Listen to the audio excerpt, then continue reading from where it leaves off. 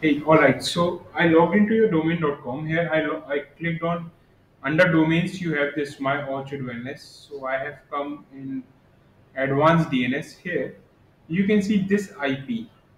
This is where it's connected with your existing WordPress.com. So only this will change to the new IP of HostGator. Rest all will remain same. So here you click edit and put the new IP here and here in this A records. Your CNAME will remain the same. This is your email. Your email ID through Google works through this because you have these records set up here. So nothing will change. Your domain will remain here only. Only this has to these two has to change that can be edited. Maybe what you might have tried doing if I come to domain.com and if I obviously this is the main one. If I come into settings, then obviously you have renewals and all here.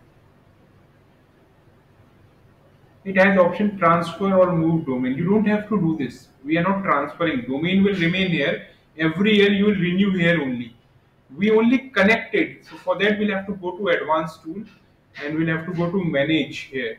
And this is where we have to connect it. So all the connection takes place like your email through Google is connected through here.